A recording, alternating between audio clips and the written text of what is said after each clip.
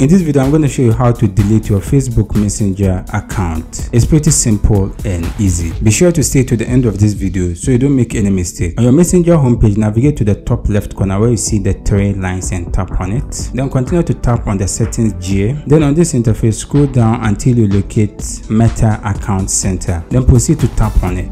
This will drop you to an interface like this. Scroll down until you locate Personal Details and tap on it. Then continue to tap on Account Ownership and Control. Under Account Ownership and Control, proceed to tap on Deactivation or Deletion. Then you can select the appropriate account that you want to delete on Messenger, and you land on an interface like this where you have the option to either deactivate your account or delete your account. In this case, we want to delete it, so we'll proceed to tap on Delete. Then continue to tap on Continue. Then you'll be notified that deleting your account will also delete your other additional Facebook profiles. If you are satisfied with all this information, you can scroll down and tap on Continue. And that's it. You have successfully deleted your Messenger account. If you have any question, you can leave it in the comment section. I'll do my best to attend to you. If you enjoyed this video, consider check out our next video. See you in the next video.